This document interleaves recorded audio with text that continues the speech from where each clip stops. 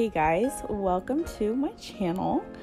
This week I decided that I wanted to do something a little bit different. I am going to show you how I created this word thing, and you can do it with any word. So I'm just going to kind of briefly talk through what I did to get this. So basically, as you saw, I turned on my grid and I changed my background to black. Now I'm taking my white pen color, I don't know. I'm using the monoline brush. By the way, I'm in Procreate. I should have mentioned that in the beginning. I drew a square based on the grid, and then once you hold it down, it'll make a perfect square for you.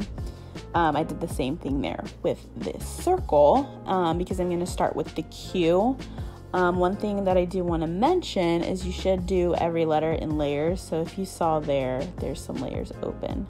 It's a little fast. So if I need to repost this slowed down, is that how you say it? Then I'll do that. But anyways, I am going in and doing each letter kind of fitting into this grid. I would say the circles, the S's, the R's, the ones that have any kind of wavy lettering is kind of the hardest. Like you can see here, I'm going in really close just to perfect the lines of that U because it has that curve shaped at the bottom. So it's kind of hard to do. But basically, I'm going through, I have my Q, my U, and then I'm making my N now, as you can see. And you want your lines to be as precise as possible. So then I'm doing my T here. I draw the line, but then I realize I already have the line for the I, so I only need the top. So I add them all together. You can see every single letter is in there. Q, U, I, N, T, I, N.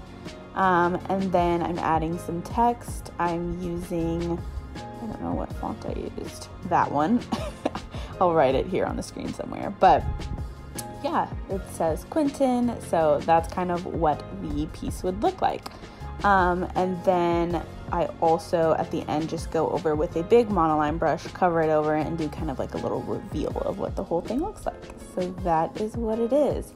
If you what did I even say? If you want a more in-depth video, I'm definitely open to doing that, but here you go. Thanks for watching.